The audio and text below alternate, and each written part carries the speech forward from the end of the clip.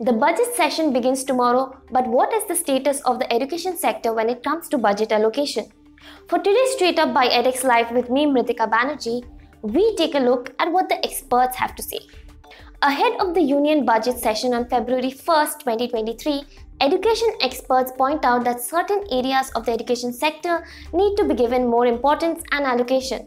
To recall, the budget allocation towards the education sector was only 2.6% of the total funding.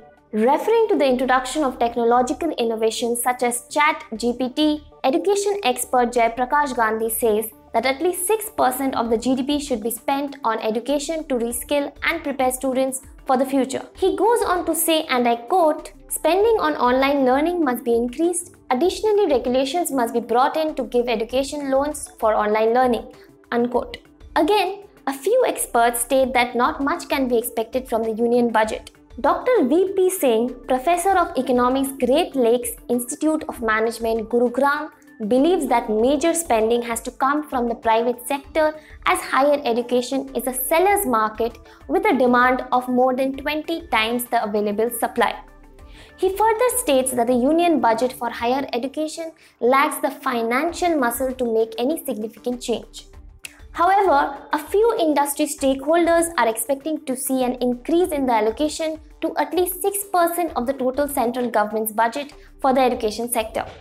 Niranjan Ardhya VP, another education expert, laments the lack of implementation of the Right to Education Act 2009 and says this, I quote, "Although the RTE was enacted in 2009, responses in Lok Sabha show that compliance to the Act is only 25% at the national level and falls down to 3.1% in a few states," unquote.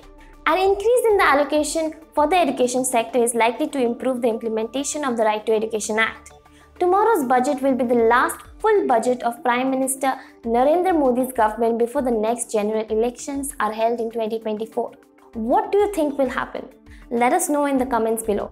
That's all from us today. Do like, share and subscribe to the channel, and don't forget to mask up and stay safe.